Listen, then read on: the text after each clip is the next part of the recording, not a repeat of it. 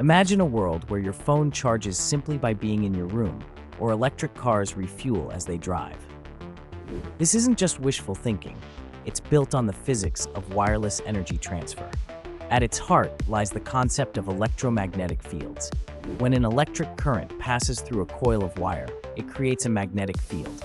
By placing another coil nearby, that field can induce a current in the second coil, transferring energy without a single wire. This phenomenon, called resonant inductive coupling, was first demonstrated in the early 20th century. Today, it's the foundation of wireless chargers for phones and electric toothbrushes. But the potential stretches far beyond. Scientists are experimenting with transmitting power across entire rooms, even powering drones mid-flight or medical implants deep in the body.